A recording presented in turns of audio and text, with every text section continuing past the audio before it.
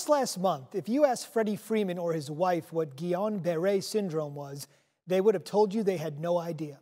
Today, they know it's the neurological disease that nearly rocked their family. While Freeman was at All-Star Weekend in July, his 3-year-old son Maximus got sick.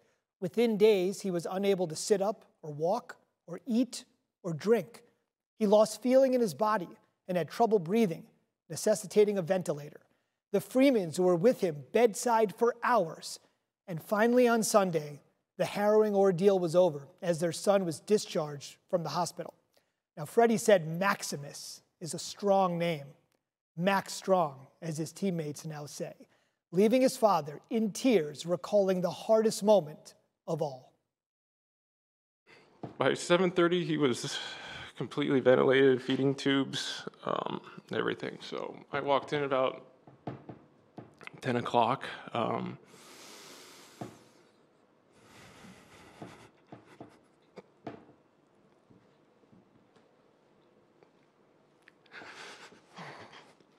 hard.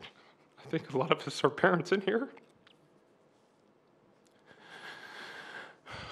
Seeing one of your kids on a ventilator, just fighting.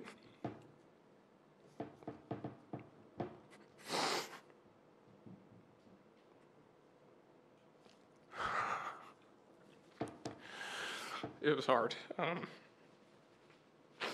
Thankfully, we haven't announced it. We were at Chalk Hospital in Orange County. Absolutely incredible team of doctors. I can't, there's just no words to thank Dr. Knight and his staff in the PICU unit. The nurses, day and night, absolutely incredible. The respiratory therapists, neurology, every department. I'm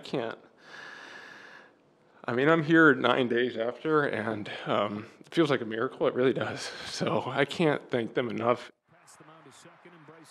Wow. So discharged on Sunday, as he said, 9-10 days later, he's back on Monday. And listen to the reception from the fans in Los Angeles prior to his first at-bat. First baseman, number 5, Freddie Freeman.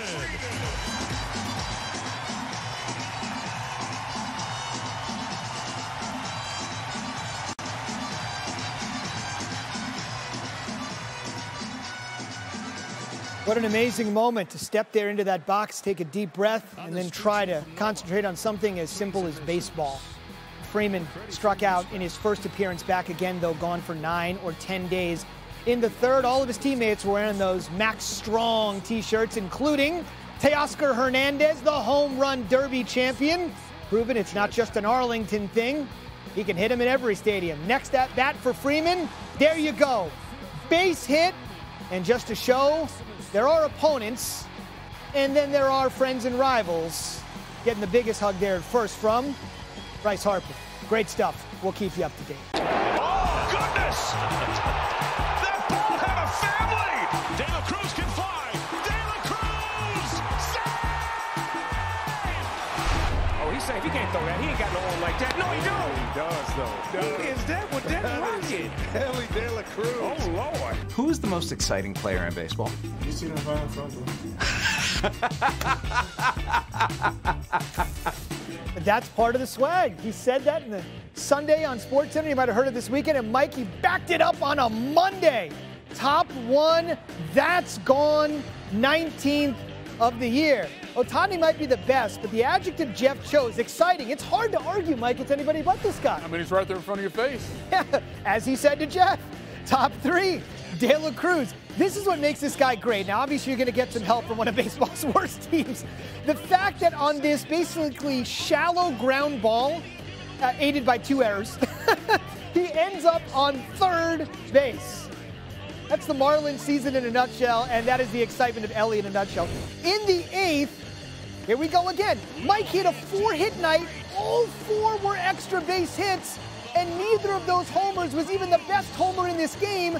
Later in SportsCenter, you're going to see the longest blast of the baseball season. Elly and the Reds blasting off as they roll. Fewest games to get into the vaunted 2050 club. He's right there with Eric Davis, Ricky Henderson, Acuna, wow. Again, every base hit on Monday went for extras. Definitely exciting enough. All right, so the Diamondbacks and the Guardians going at it Monday. Logan Allen, your starting pitcher for Cleveland. If that sounds familiar, go back to April 28, 2021. A different Logan Allen started for Cleveland. He's now with the Diamondbacks. So we come back to Monday. First pitch of the game, Ketel Marte says, y'all better back up, suckers. I'm feeling good today. Launches that solo shot off Allen for a 1-0 lead. Very next batter, Gabriel Moreno. Yo, can I get a taste? Yes, you can. Back-to-back home runs gives the Diamondbacks a 2-0 lead. So we wound up the Wayback Machine because somebody remembered back in 2021 that other Logan Allen facing the Twins, first at bat of the game, Byron Buxton. That's a home run. So the very next batter for the Twins in that game 3 years ago, Josh Donaldson, he hits a home run. The last two pitchers, Zubin, for Cleveland to allow back-to-back home runs to start a game, both named Logan Allen. Baseball is weird.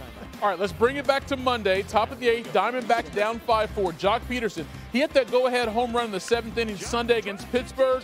Thank you, sir. May I have another? First Diamondbacks player to hit a go-ahead home run in the 7th inning or later in consecutive games since Paul Goldschmidt 11 years ago.